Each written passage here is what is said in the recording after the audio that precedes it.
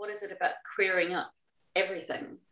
It's that when we're queer, and this, a lot of the childless community feel this, we feel our outsideness. As queer people, we feel, we live, it's a physical feeling, our outsiderness. As women, we often, cisgendered women, we often experience ourselves as outside, despite the fact that we're 50% of the population, because we are basing what is the norm on the cisgendered white male.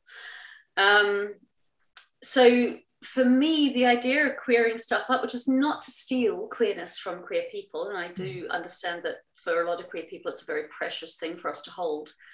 For me, though, there's a lot in queerity and queerness that can be shared and can be valued, particularly around how heteronormativity is just shit for most people. It's just that most people don't even notice it, except when it screws them up, like in childlessness, like when we're aging, and heteronormativity is actually much kinder to older cisgendered men than it is to older cisgendered women.